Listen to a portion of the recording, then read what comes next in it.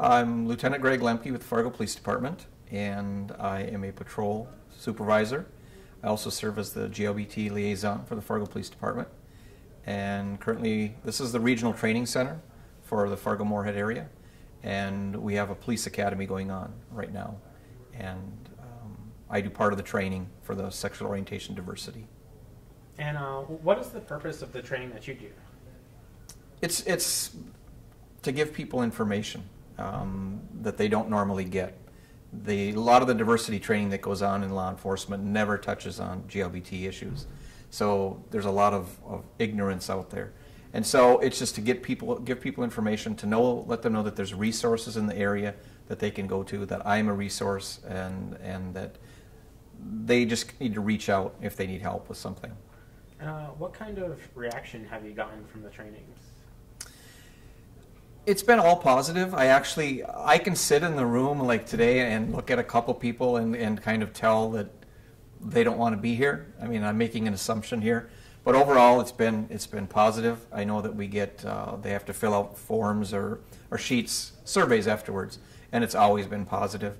A few years ago, actually, when I was leaving, I had a guy follow me out and say he needed to talk to me, and he said, you know, when I was in high school, I used to pick on this one kid all the time that I thought was gay. I called him names, I teased him, I pushed him around, and he said, it's really bothered me ever since.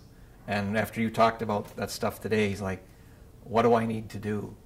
You know, I gave him advice and just said, if he's around, I'd look him up and go talk to him. Let him know how you really feel. I don't know if he ever did, but I think it does have that type of an impact on some people. What's it like for you to be an out police officer? It's not an issue currently because of obviously I'm a supervisor, and our department is really enlightened. I think our former chief that's now in California,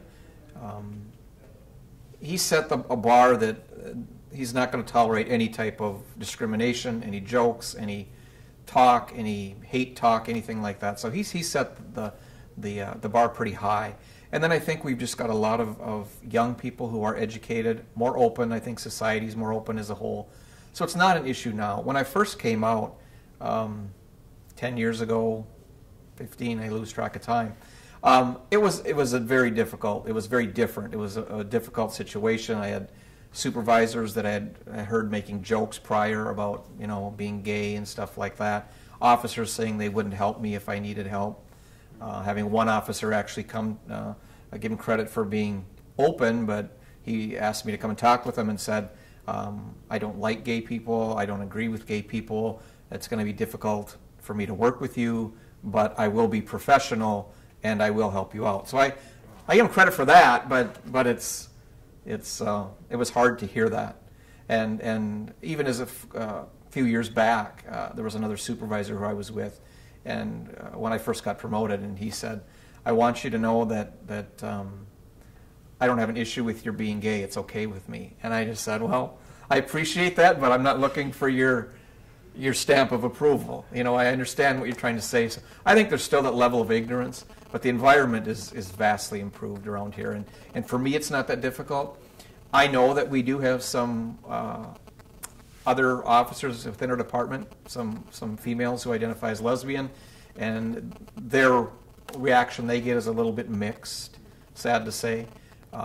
Again, some of it probably comes into play because I'm one of the bosses, so there isn't really that much conflict, but it's probably still a little difficult, I think, for the officers out in the field with some of the officers, but overall it's a better environment. Why did you decide to come out when you did? Well, it's an interesting story when I did, because there was, actually I believe it was when President Clinton was in office, and I think the Defense of Marriage Act was going around and being passed by states, or being discussed by states, that it was being discussed in North Dakota.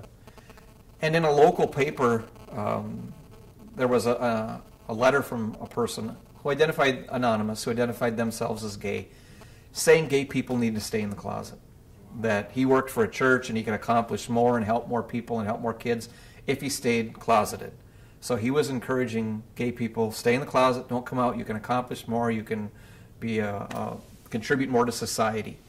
And it made me very angry. And so without thinking, I just fired a response off and a letter, threw it in the mail, and as soon as I dropped it in, I thought, what did I just do? Oh my God. And of course they printed the letter. So that's what spurred me to come out publicly at work. I was very anxious. I had no idea how it would be received. I was in the schools at the time teaching as a DARE officer, and so I had a big fear there too, because the connection people make with being gay and being a pedophile. And I thought, oh, I'm going to get in big trouble. I'm going to get kicked out of the schools. And that reaction wasn't there. It was mainly positive from a lot of people that I worked with.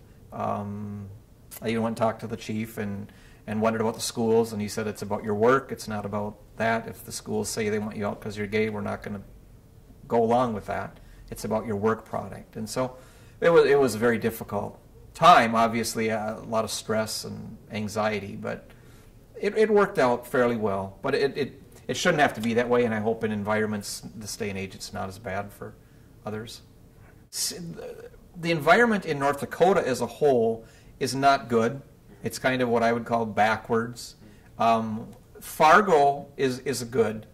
It's more progressive. It's the biggest city in the state. It's right next to Minnesota.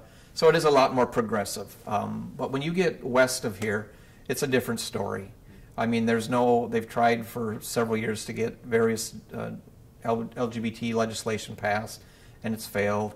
I know this last year they tried to get sexual orientation included and protected for housing, and that failed. I mean, it's a pretty backwards environment in the rest of North Dakota, but the eastern part, especially here in Fargo, is more progressive. The local Pride Collective that's for Fargo-Moorhead region is housed in Fargo. Fargo has they call it a Human Relations Commission. I don't know why, Moorhead has its Human Rights Commission. But so they try and deal with all types of issues and be progressive in the city of Fargo. I know that with benefits has been an issue for me. I've been requesting domestic partner benefits in Fargo for, since I came out, and it just seems to get put on the back burner all the time.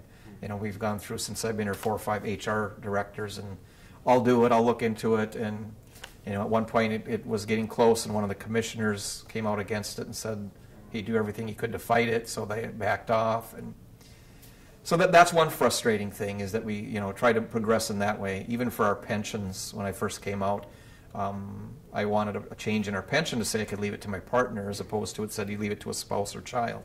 And that was even a fight. I mean, it did happen after a time, but it was to even get those small incremental progressive steps in this area is a fight. So it's an uphill battle, I guess, around here to getting things accomplished for the GLBT community.